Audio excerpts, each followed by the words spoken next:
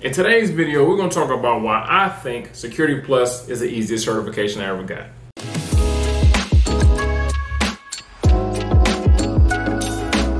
I got a story. Want to hear it? Well, here it go.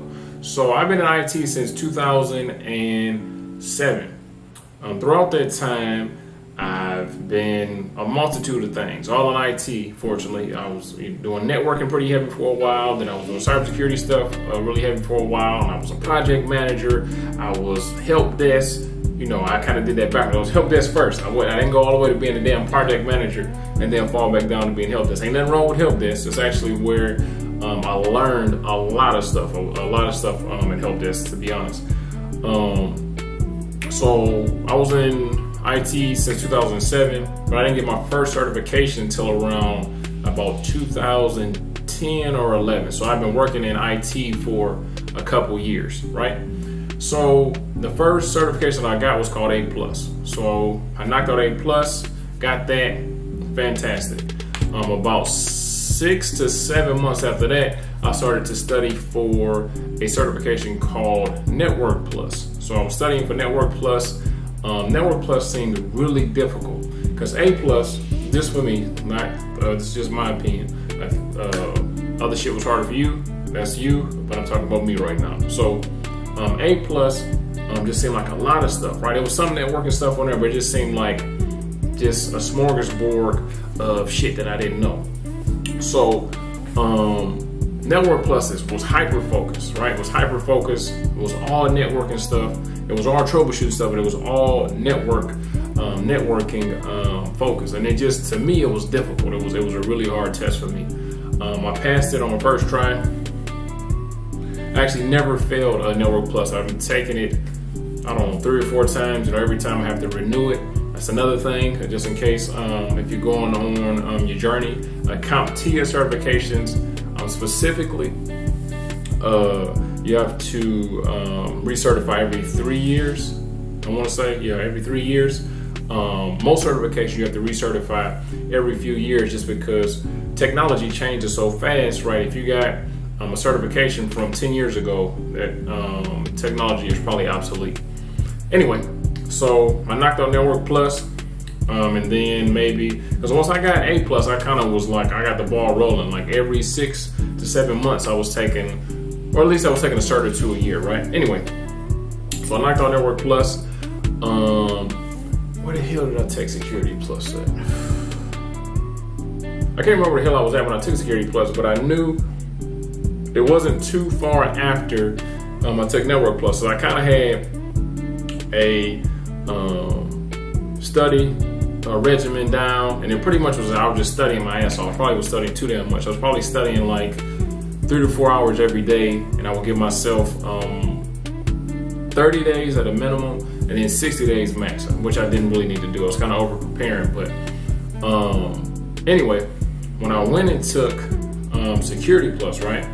I had knocked out A+, had knocked out Network Plus. I had my study regimen down. I kind of knew the types of questions, not what was going to be on the damn test, but kind of how CompTIA asks questions. I know they kind of, you know, they're not straightforward. You know, it's going to have a bunch of extra shit in the question that I don't really need.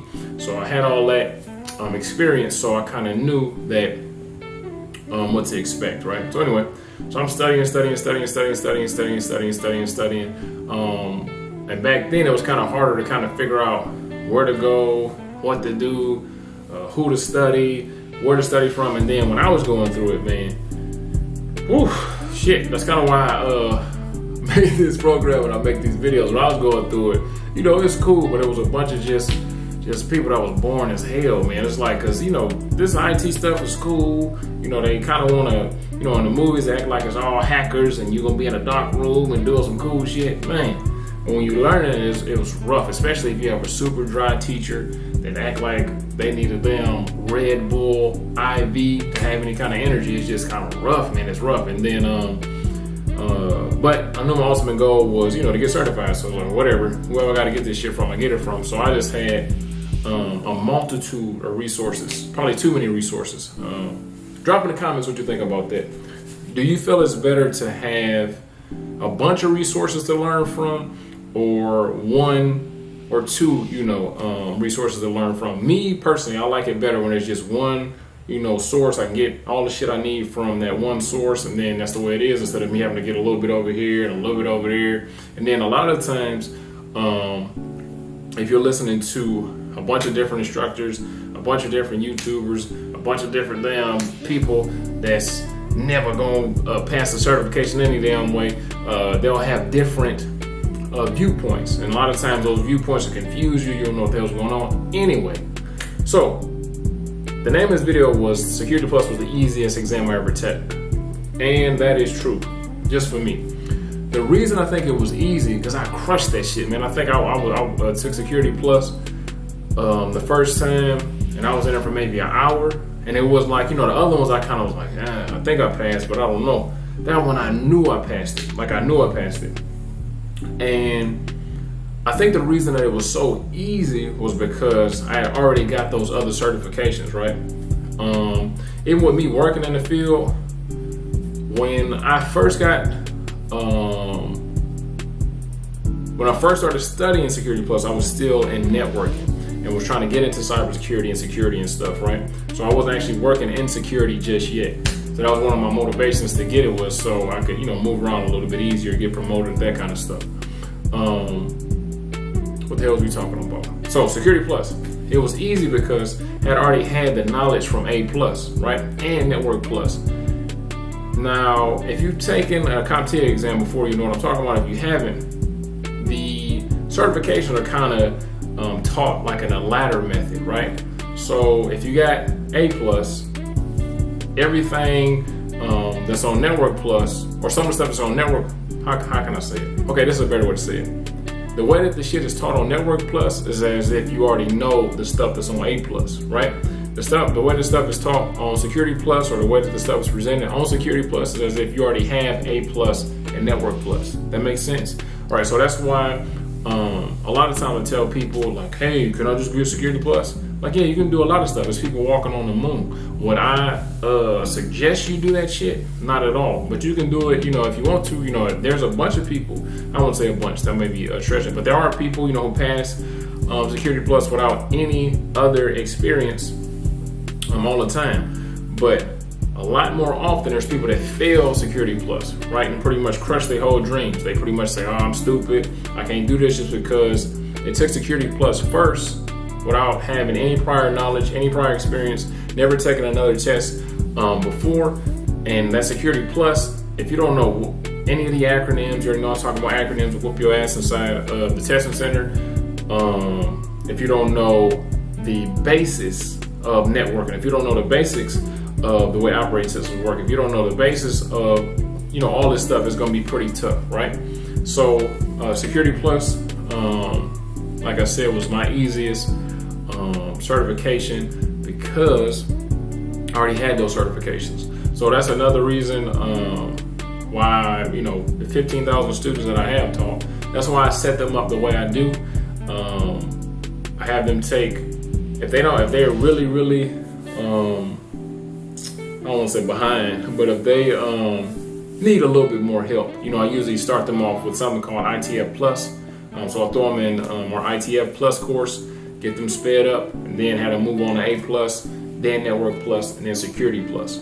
Now, you all are grown men and women. Y'all can do what the hell y'all want to, but that's just my suggestion for my students. Because I even have students that go directly for Security Plus, boom, and get it. But more often, the students that go through that ladder progression, that go through those steps, they end up passing Security Plus more often. Now, I do get a lot more like, hey, your course is great, blah, blah, blah, blah. Damn, I should have listened to you. I was like, yeah, I told you. Like, I know the course is good. You ain't got to tell me that. I know that. But Security Plus, even though I give you what you need, it's still, once you get inside the box, it's still going to make me some things that pop up that if you haven't taken A+, you haven't taken Network Plus. Because also, in the Security Plus course, I give you everything that you need. But even I kind of step back a few times, but most of the times I even teach the stuff as if you already know A+ and Network Plus, because that's pretty much what I set you up for. Makes sense? So anyway, in the comments below, let me know what certification that you're taking. If you've taken a certification, What are some tips and tricks that you use? Do you like I said, do you like to study from one spot or several spots? Another thing, for the YouTube algorithm, make sure you like this damn video. Make sure you subscribe so I can continue to make videos like these. Without you guys' support, I won't be making these damn videos no more, because believe it or not, those likes, they help a lot with visibility, so on and so forth. But other than that, if you need a full course, like I said at the beginning, I'm the creator, curator, proud father of the Become a IT Master program, which is helping students every day get certified and actually get inside of the IT industry. And other than that, I'll see you in class.